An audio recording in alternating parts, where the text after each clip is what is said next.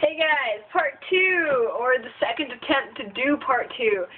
So, okay, Dale wanted me to talk about this Glee fic that I'm writing that's called How to Maintain Your High Maintenance Warbler. And it started off as a fill for prompt. The prompt went as such. It starts with the scene where Kurt is joining the Warblers for the first time. And they're like, as our oldest tradition is to give our newest Warbler a Warbler of their own. And instead of getting Pavarotti like he does in the show, he gets Blaine. Now this, when I first filled the prompt, it was a crack fic basically, where I was just like, here's a manual to take care of Blaine. And it was things like allergies and feeding regimens and getting proper exercise, that kind of thing. And but as I kept writing it, the more I was just like, you know what, I really want to do DS undertones here. And I know that DS is not the kink for everyone, Shauna. But the reason why Shauna doesn't like DS kink is because of the humiliation factor kind of squicks her out. And I mean, I can understand that. A lot of DS fics have a tendency to take things a little far sometimes, as far as like making someone beg and making them sit on the floor, that kind of thing. And there's an inequality that's inherent in some of the fics that try and do it. And the inequality of it is something that sort of appeals to me and sort of doesn't. For me, DS is a lot about not about the humiliation or the inequality of it so much as it is a person being willing to give themselves up to another to have them take care of them and to covet them and treasure them and provide for them in a way. And it's as much as of being able to take care of someone as it is to be able to help someone become the best person that they can be. You know, with the right guidance. It's a whole thing for me. But understandably, not everyone's kink is my kink. What do you do? So this is going to try and be a brief explanation.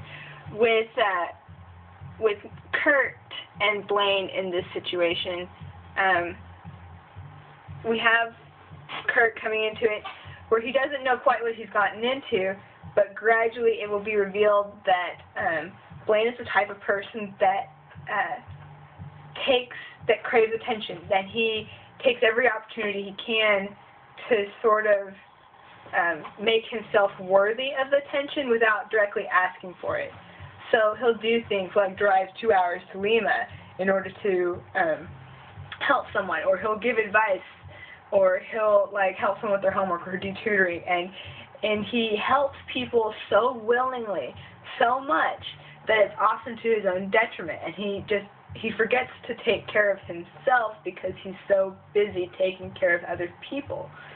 And so when Blaine first comes to Dalton, some of the other Warblers realize it, and so they set up this system where they have a Warbler take care of Blaine. But they realize that kind of system cannot work indefinitely. Eventually, the people who understand what's going on are going to graduate, and then Blaine's going to graduate, and they need someone who's going to at least try and be there on a semi-permanent basis. And some people have worked out, some people haven't, and like extraneous circumstances have prevented anything permanent from coming about.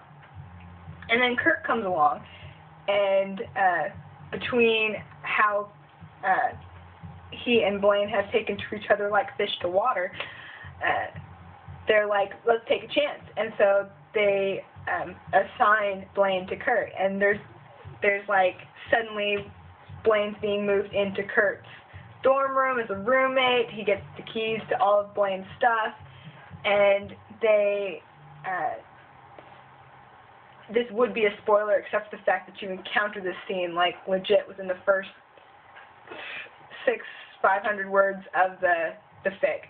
So, Kurt and Blaine already have an intimacy together. Kurt is giving Blaine hand jobs because he knows that Blaine, like, requires a sort of physical intimacy, but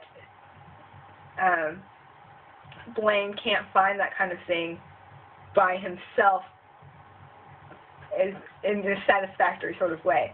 Like, he can, but it's not enough. However, the problem comes to be that even when he's doing these things with Kurt, he is restraining a part of himself. The part of himself that feels emotions for Kurt, that loves him, that wants a deeper connection to Kurt besides this sort of